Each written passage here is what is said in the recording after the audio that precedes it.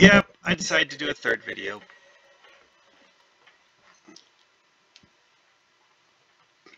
Alright, so, same village as before. In the second video, I was looking around like, oh, hey, this is cute architecture, I like it, blah, blah, blah, whatever. At the end of the video, well, I actually ended the video because I got killed. Because I didn't really feel like documenting myself running around and picking up all of the stuff I dropped. Like, seriously, creeper explosion. Why? Because this is basically a cave directly adjacent to the village. This isn't the only one either. I put the torch over there to, at least partially ward off monster spawns. But that is going to be the focus of this video. Fixing the place up to be less of a hazard. Here's a cave I made while mining, I think. Yeah, this was me coal mining. I'm not actually sure where the coal went. I may have used all of it placing torches. These the village came with. Ones like this, also the village came with. Anything that's placed directly on the ground? No. This place had terrible outdoor lighting. Like that. That wasn't there. That wasn't there. That wasn't there. Yeah. This is a location where monsters can spawn inside the village. And that will create a situation where you can get attacked inside the village. Like this area here. This didn't have torches in it. And it's apparently, part of the village is a staircase or something. I don't really understand it personally. But, made the village a very unsafe place where you could get attacked during the daytime. Like the creeper explosion, that was daytime. That wasn't at night. Creepers just like wandered out of the cave during the daytime. Like, look at this.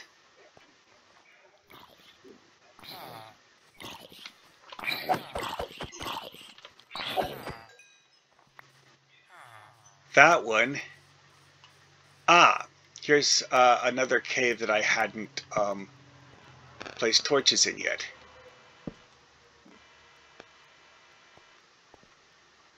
Well, okay, I guess it's part of this same thing here, but zombies spawned inside there because it was dark enough for undead to spawn there.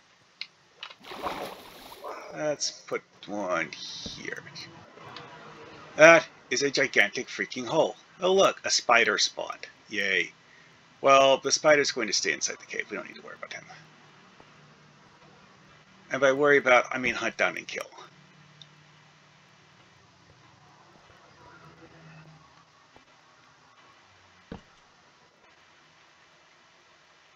Oh look, coal. Might harvest that later. Well, if you look on the far side, there's what I'm pretty sure was iron, but don't need it right now. Anyways, so yeah, I suppose I should make some more. I need 4. Oh, exactly.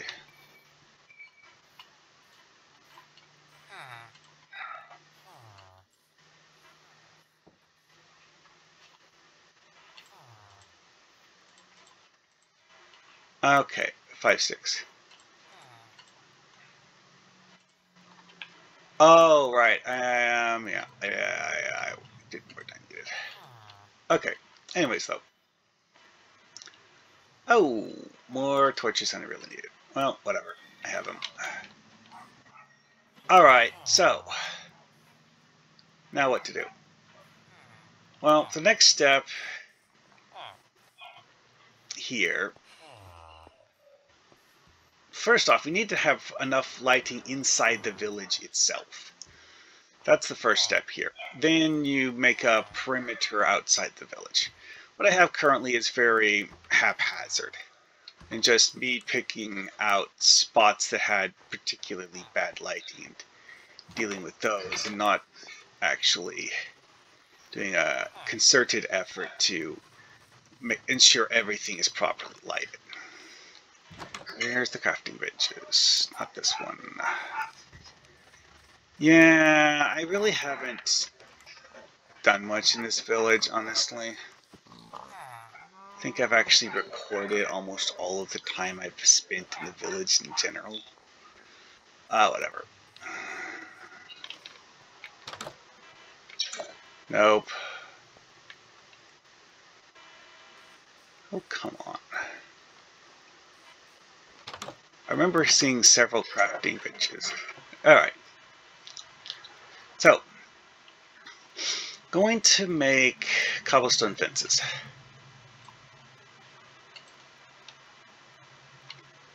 Oh, and put this back.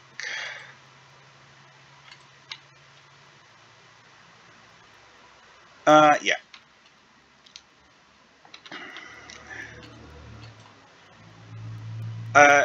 If you hold a map with both hands, you get a much larger view of it, but yeah, I am that much farther north than the village, because the village that I was starting in is actually only a little bit to the east, but it's an entire map sheet south.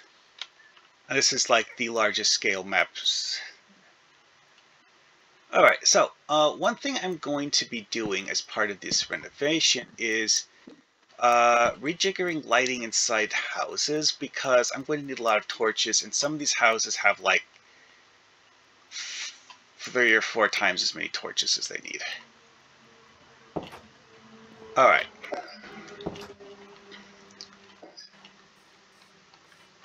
Yeah, like I said, perimeter lighting.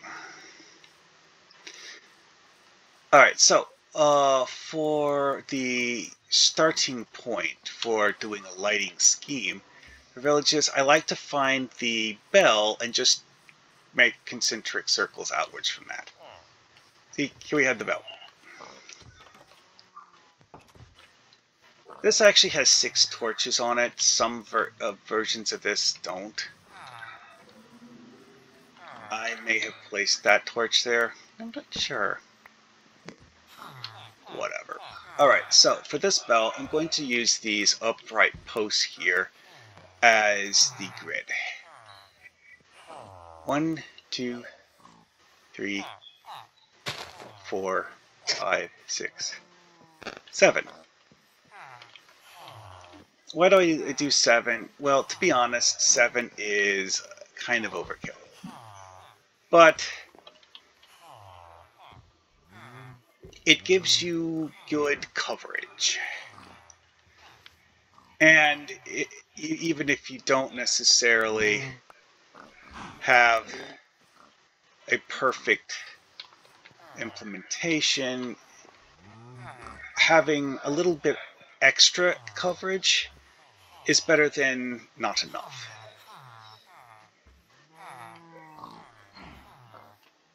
Okay, so the next one needs to go right here. Also, I'm going to make these pumpkins go away, because now they're seriously blocking the walkway.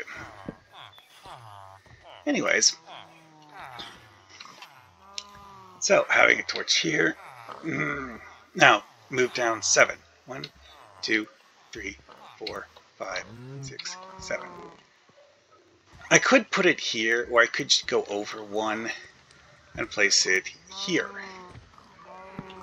which is actually very close to the locations where the stuff was already. I'm going to harvest that one. Okay, let's look around the side here. 1 above the entryway, 1 over here, 2 in this corner. Don't need 2 in this corner. Although, honestly, as large as this particular building is, they definitely need more than 1 torch for interior lighting. More so because it's not a simple room and it actually has a bit of complexity to it. Could probably get away with only 2 torches, but whatever. I don't feel like doing that much work. Alright, so this one. Got that. Now we go across here. Oh, it's getting dark. Oh no. Yeah, this takes a while. I'm going to go to this house down here. Closest one, and I'm about to be doing this side of town anyways. Excuse me. Thank you. Because, as I mentioned, part of the problem with this village is that it doesn't have adequate lighting. I wouldn't want to be outdoors at night here because it's not safe. Which was actually the entire problem in the previous video, is I got killed because I got mobbed by 4 zombies. 2 of them child zombies at night in the village. Yeah. That sucked. So, 1, 2, 3, 4, 5, 6, 7. Oh, well, we have one here, so that one's close enough. Oh yeah, this is me placing a torch for coverage. 1, 2, 3, 4, 5, 6. 1, 2, 3, 4, 5, 6, 7. You know, if I had a lantern, I could just hang it from there, but I'm going to put a torch here. So, 1, 2, 3, 4, 5, 6, 7. Another torch here.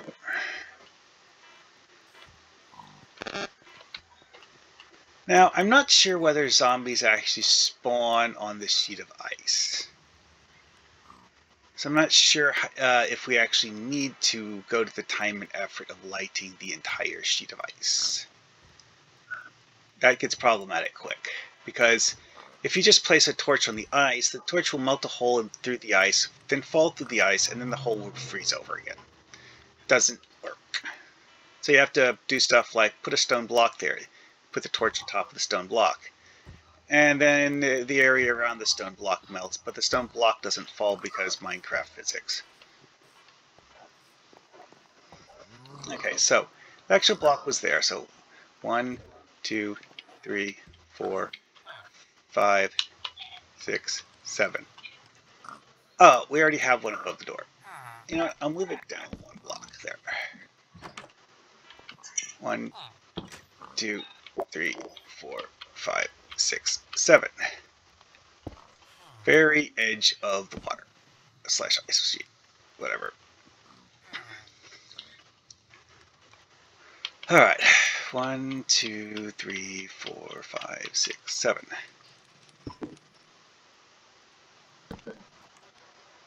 Now, it's only 1 block off, so let's see. 1, 2, 3, 4, 5, 6, 7. It would go right here. You know what? Screw it. I'm gonna put one there.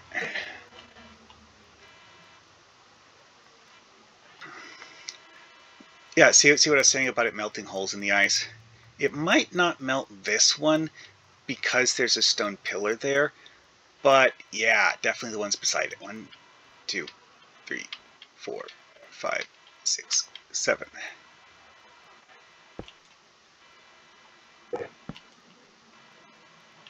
One, 2, 3, 4. 1, 2, 3, 4, 5, 6, 7. I mean, at first glance, you're like, oh, that's outside the area we need. No, it's not.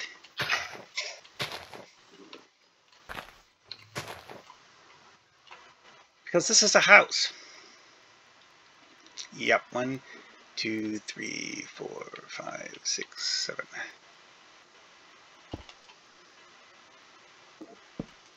Yeah, I just threw down stuff earlier. I wasn't really measuring it, but quite frankly, having one in this corner is a good idea, so I'll just leave it here for now.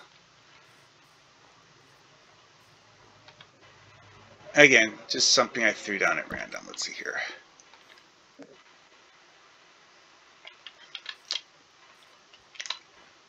I'm going to count this. Let's see here. 1, 2, 3, 4, 5, 6, 7. It was almost on grid. 1 block diagonally. Yeah, measuring this grid, one, you don't really need to have a perfect grid. The whole point of making a grid is to be able to be certain you don't have gaps. It's the gaps that are the problem. And as long as you have adequate lighting, you know, whatever. 1, 2. Yeah, that is a good place for one there. All right. 1, 2, 3. Again, yeah. I just happened to put it almost on grid. Cool. So, that's good. Now, one of the things with this, stuff like this is just why. But I'll figure out which of those need to go after I expand the grid. Here's another thing that's severely annoying.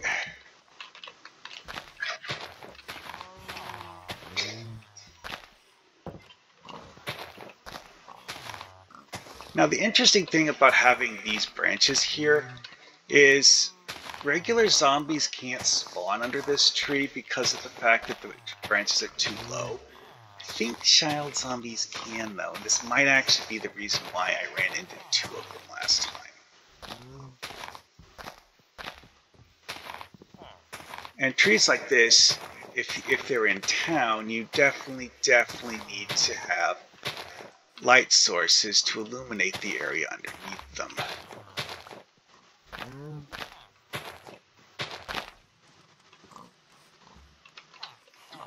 See how much dimmer it is than the rest of the area? Yeah. Anyway, though. Alright, so 1, 2, 3, 4, 5, 6, 7, which is actually over there. 1, 2, 3, 4, 5, 6, 7. Which, you know what, for this one,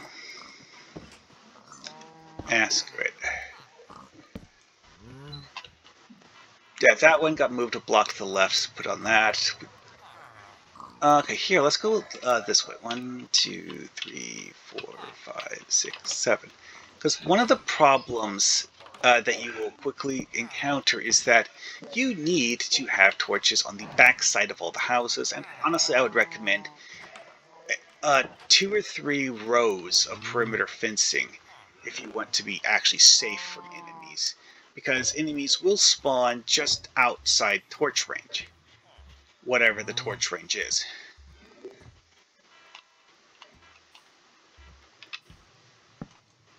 If torch range is greater than the aggro range of enemies, then you're safe. If not, well, you aren't safe. Okay, 1, 2, 3, 4, 5, 6, 7. Yeah, about there.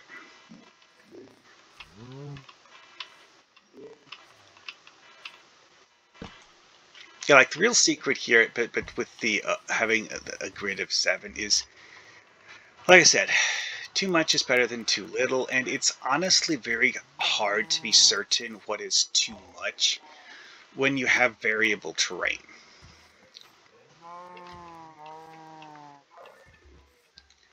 I mean, trees cast shadows. Did you just have a zombie spawn because the tree cast a shadow? It can happen. Like I was saying about the mine and what got demonstrated when the zombie spawned at random is that anything that's dark enough will give you stuff.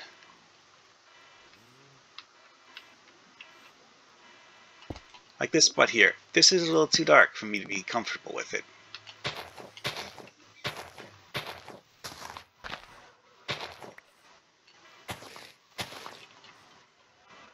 house. It's still too dark. I don't like it. 1, 2, 3, 4, 5, 6, 7.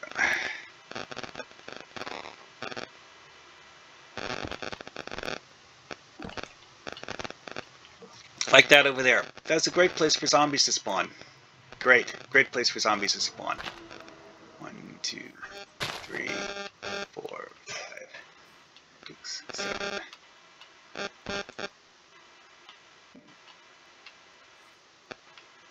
1, 2, 3. Yeah, that's great.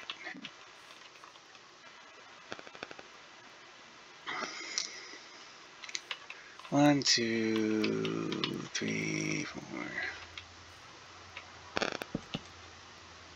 Right, is this the right one? Okay, not that one. Right. And it's getting late again. Yeah, doing this stuff takes a lot of time. I could make the video long enough to do this for the entire village, but, well, I haven't gotten to the whole, like, perimeter fencing part of it yet. Why is this area so... Oh, right. It needs to have another one here.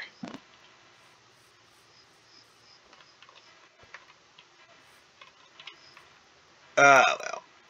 But yeah, it's like, that was an area where zombies could have spawned to attack me. No, thank you. Alright, well, I guess I'll end it here. Yeah, I hope you guys found this useful for... I thought I heard a skeleton. Oh well. Anyway, I hope you guys found this useful. I will talk to you later.